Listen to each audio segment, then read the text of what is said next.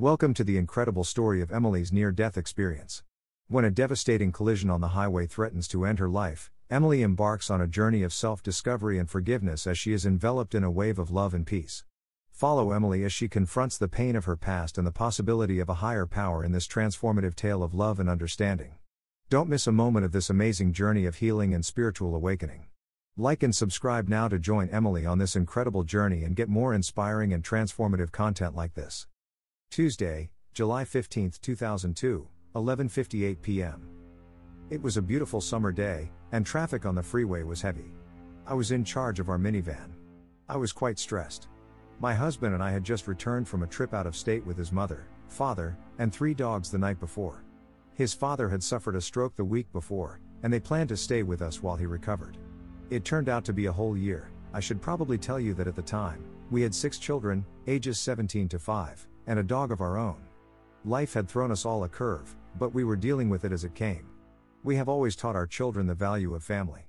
I needed to get my paycheck so I could go grocery shopping before going to work at 3 p.m. I had a tight but manageable schedule. God had a different plan and a great sense of humor. A car with a flat tire was parked in the median strip, on the left, and a group of Boy Scouts was sitting on the grass. I was driving in the fast lane with the flow of traffic when the car in front of me slowed to go into the grassy median to assist them. As I pressed my foot on the brake to slow down, I noticed a semi's grill in my rearview mirror. Not the semi's grill. It was literally my worst nightmare come true. I was terrified. I can't believe I'm going to die today, I exclaimed aloud. It was only about 3 seconds from the time I saw him until I was hit, but those 3 seconds completely changed my life and me. Time ceased to exist. It became eternal. Throughout the process, I remained alert, oriented, and driving. I was in my body but removed from Earth's time frame. There was no sound. Everything was quiet and calm. Throughout the conversation, I spoke aloud while his responses took the form of thoughts in my head. With the passage of time came an overwhelming sense of love that grew stronger and stronger.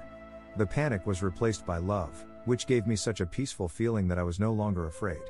I was getting a lot of hugs. I'd never experienced love like this before. I had an instinct that this was God. Consider someone who loves you deeply. Now multiply that feeling by about 1,000,000 and you might get an idea of how loved I felt. I had the impression that there were 2 more people with me. I'm not sure how I know this, but one of them was my grandmother. It took 7 years to figure out who the other person was. I had no idea who it was at the time. I'll explain how I found out later in this story. I really wanted to cry, but I didn't have time. Most of us are taught to believe in God throughout our lives. I was raised in a strict Catholic household by parents who did not model what they expected of us. Okay. I believed, but I was furious at him because of my abusive childhood and life in general. Now I had proof, enough proof for me, that there is a God. The next thing I said was, I messed this up. There truly is a God. I was embarrassed by my language and my knowledge. I quickly apologized. Sorry. His response to me was even more love and a sense of my child, calm down, everything is fine. I truly felt like his child, and it was a very safe and warm environment. He has very gentle and loving hands. With that, I had a colorized review of my life in front of me to see and feel.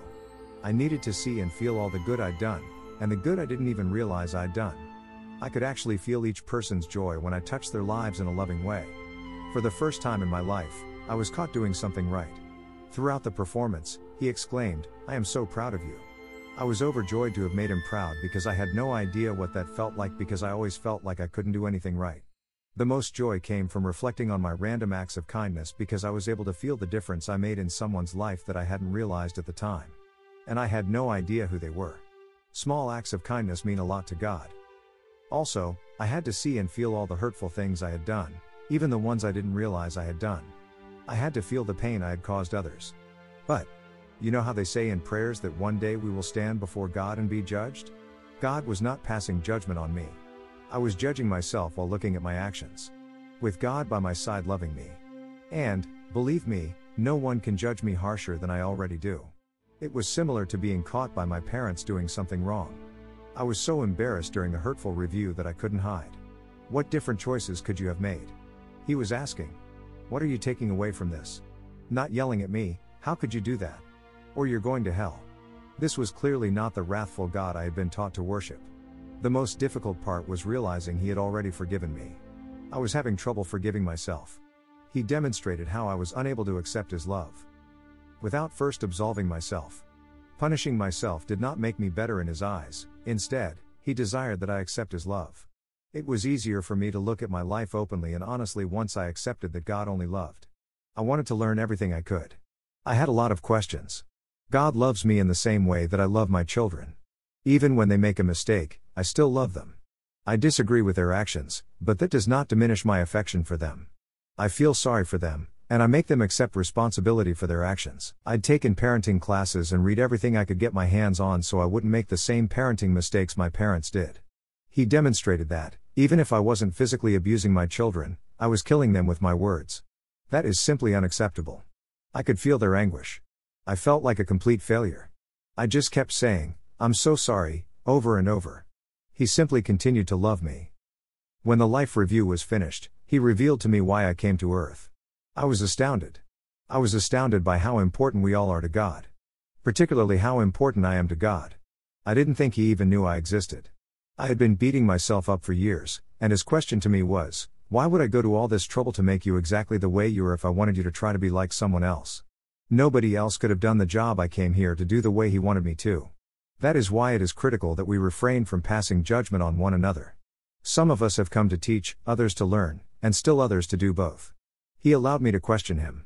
My first question was, how could he have given me the parents I had? It was explained to me why I had the parents, childhood, and life that I did. I requested it. It was so obvious to me.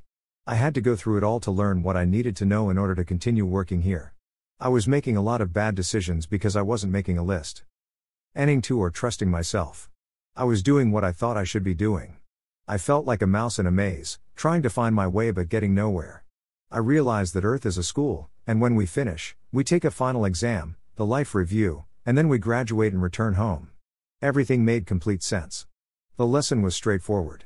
All it's about love. God's love for us and how well we love ourselves and others. Finally, he showed me what I needed to do. I remember confidently declaring, I can do that. I was desperate to do it. I believe I was shown this to assist me in making a decision, because the next question in front of me was, do you want to stay or go? Oh, I have a choice? Even though my good far outweighed my bad, and I desperately wanted to stay in his loving embrace, I needed to fix the hurtful things as soon as possible. I didn't want to leave so many things unfinished before leaving. I also desired to live on this planet knowing that God loved me. But I have to stay, I said almost in a whisper, very reluctantly. My only regret is that I spoke so quickly because the second I did, the entire movie in front of me closed down and my conversation with God was over.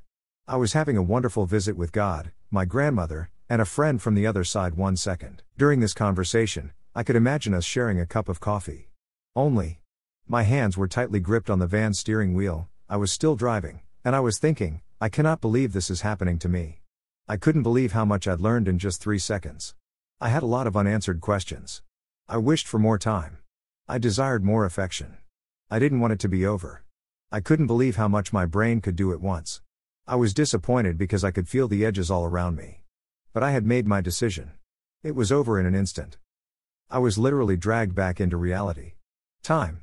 Earth's everything had vanished except his love, my grandmother, and a friend. You're a genius. Take your foot off the brake and floor the gas, I was told in my head. I didn't ask any questions and simply followed orders. The semi hit me as I hit the car in front of me. I clipped the car and safely pushed it into the median. The truck did not flip over. I drove about 100 feet further and stopped in the median because I didn't know what was going to happen and didn't want to be in the middle of it. I want to emphasize that if I had said I wanted to go, I would have left before the accident occurred. My family would have assumed that I was killed by a semi-truck. The truth was that my body would have died horribly, not me. I was still being hugged safely in my cocoon of God's love at the point of impact. I was completely unaffected by the accident. A few hours later, things were different. I refused to go to the hospital because I was in good health. Never, ever make that blunder. After an accident, it is always a good idea to get checked out. I sat in my van, the entire back blown out, hugging myself because I didn't want to lose the feeling of tremendous love that God had given me because it was still with me. I was also terrified of looking back and seeing what had happened. As a nurse, I felt it was my responsibility to assist the injured, but I couldn't handle one more thing. I'm not sure how long it took the cops to arrive, but when the cop opened the door to my van, while I was still trying to breathe, I burst into tears. When he opened the door, the cocoon of love disintegrated. It took him a while to realize I wasn't hurt physically. The feeling of God's love was now just a memory, and I emotionally crumbled.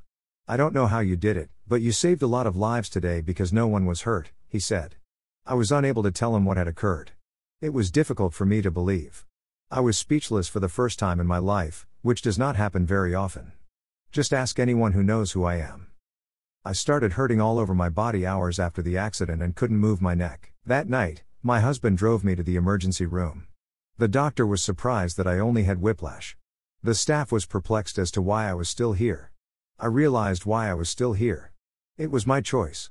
I didn't say anything to anyone, not even my husband, because I knew if I told them what had happened, they'd admit me to the psychiatric ward. I didn't think anyone was going to believe me. Also, I mentioned earlier that during my life review, I was clearly shown my purpose on earth and the work I had left to do. When the accident was over, I had no idea why I had come here or what I had left to do. It is still on the tip of my tongue. As soon as I said, "I have to stay," the knowledge was gone. So I'm back to being a little mouse in a maze, trying to find my way with everyone else. When things get tough, I remember what I told myself that day: I can do that. It keeps me grounded and on track. I am certain that God is watching me, and I strive to make Him proud. Every morning, I keep a first-grade picture of myself by my bed to remind me that I am a child of God. When confronted with a difficult situation, I take a moment to consider my options because I do not want to revisit it in a negative light. I'm not perfect, but I make every effort to do the right thing. As a footnote, my husband totaled my car 7 days prior to this accident while I was in it. We were both unharmed in the accident. On that particular day, neither of us had a near-death experience. I was still irritated with him about the car. It was my first car, the one I chose, and the registration was in my name. That car was fantastic. Talk about misplaced priorities. If he hadn't totaled my car, I would have been driving a Mazda 323 instead of an Astro van. This just adds to my belief that everything happens for a reason. That day, there would have been no options. That semi would have smashed right through me. I had a hard time praying before the accident. Now I converse with Him in the same way I would with anyone else, anytime and anywhere. In fact, a week before the truck accident, I walked out to the middle of my front yard after the first accident. "I know they say God doesn't give us more than we can handle," I screamed at the sky. "But you're completely blowing it right now. So just come down here and tell me what you want me to do, and I'll do it so you can go away. Come inside, the neighbors are watching," my poor husband said as he grabbed my arm. I had no idea he was listening to me, so be careful what you ask for because I discovered, very unexpectedly, how much he cared about me. I don't have to scream at him any longer. Now I see what he was trying to tell me. His response came through loud and clear. The year following my accident was probably one of the most difficult of my life, and I often wondered why I was so stupid to stay and not leave when I had the chance. What the heck were you thinking? I kept yelling at myself. Looking back on what I learned and how fortunate I am today, I'm glad I stayed. When I see the sun's rays streaming through the clouds, the Holy Spirit, I get homesick. God is the light to me. That is Him reminding me how much He loves me and that I am never alone. And one day I'll be able to return to Him forever. Until then, I intend to have a good time. Every obstacle is now an adventure for me, and I'm always looking for the lesson. It's a fantastic game. This makes life so much easier. The fact that I am a church orphan was probably the most difficult thing for me after my NDE and working with the dying. It's difficult for me to sit through the Mass without getting up and screaming, "No, you guys, he's lying. This isn't how it works." I've tried a variety of religious services but have yet to find one that feels like home. Actually, I feel like I spend 12 hours a day, 2 days a week at church, at work. I'd like to find a church where other people understand what I'm saying. Regarding my friend on the other side. I went to church 2 days after the accident, with my cervical collar on and a very sore body. I had a lot of thanking to do. Before Mass, a lady I know approached me and inquired about my accident. One of her questions to me was, "Who were you with?" God and my grandmother," I replied timidly. "Who else?" she asked, smiling. I was hesitant to tell her about my mysterious friend from the other side, but I did.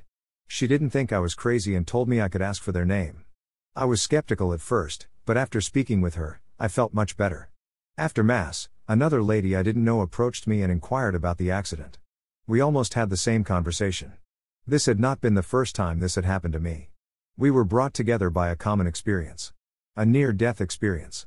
They were aware of what I was aware of. They were both carrying the names of the people with them. I asked every day for a while and eventually gave up trying to get the name of this person who is still with me. 7 years later, I was watching a TV show about near-death experiences and spirit guides from the other side. They demonstrated a different method of requesting a name. Before going to bed that night, I asked aloud to be given their name in a dream and to please help me remember it in the morning. Before my eyes opened, my brain awoke, and I had a name in my head, similar to the conversation I had with God during my life review.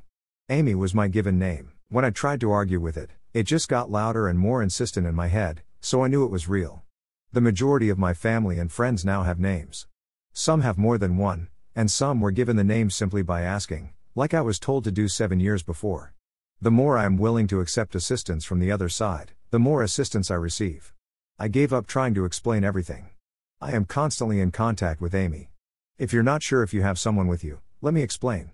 When I have a problem with something, I go to bed and dream about it, and when I wake up in the morning, I have a solution. Amy is assisting me. There are times when I don't even need to go to sleep to get an answer. Her assistance has been and continues to be invaluable to me. I'm hoping to see her again one day.